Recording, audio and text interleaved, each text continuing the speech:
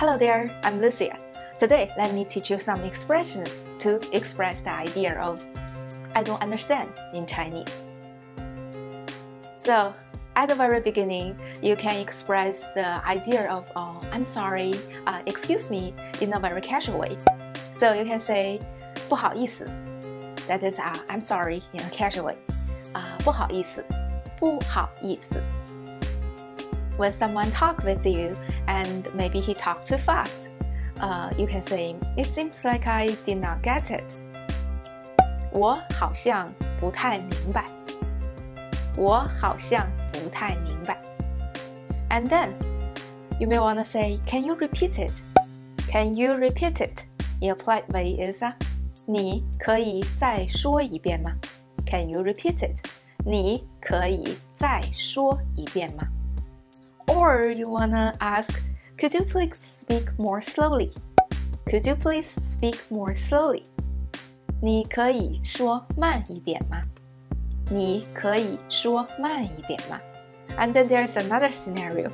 When you don't understand a specific word in a sentence when others talk to you, you can say, what's the meaning of blah blah blah? Something 是什么意思？ Something 是什么意思？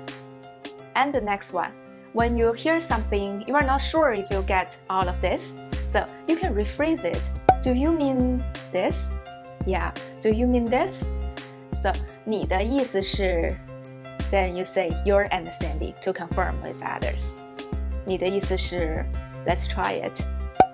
Do you mean this is delicious? 你的意思是这个很好吃吗？ Other others may answer, Yes, exactly. 哦，是的，是的。Or they may answer you, Actually, I mean this is a little bit too spicy. 其实我的意思是这个有点太辣了。And then you can confirm if your understanding is correct. And so you can do combinations of these expressions. Let's say, I'm sorry, it seems like I did not get it. Could you speak it more slowly? 不好意思，我好像不太明白。你可以说慢一点吗？ Or you can say, I'm sorry, what's the meaning of this? 不好意思，这个是什么意思？ It seems like I did not get it. Could you repeat it? 我好像不太明白。你可以再说一遍吗？我好像不太明白。可以再说一遍吗？ The next one, when you want to confirm your understanding. Do you mean we have a day off tomorrow? 你的意思是我们明天放假吗？ Do you mean? 你的意思是 Yes, good job. Hope you enjoyed today's lesson.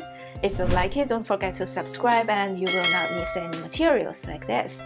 And I will see you again soon.